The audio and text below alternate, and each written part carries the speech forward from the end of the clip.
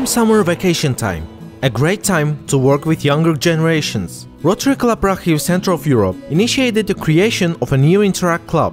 The curator of the initiative group was the pedagog Oksana Turko, who has experience working with the Club of Young Rangers. The first joint meeting of the future Interactors was held with the participation of Rotarians from Rakhiv and Olechka Kosovych, Rotaract trainer of our district.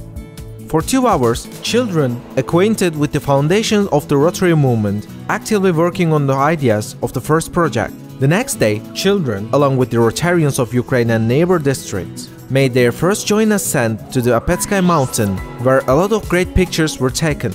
After the walk, the official presentation of the Interact group of the Rakhiv Club Center of Europe's participants for the guests took place. There were a lot of inspirational words from the guests. The first ideas of the international cooperation with Interactive Clubs of Romania were announced. The financial support will be provided by the Rotary Club Uzhgorod-Skala.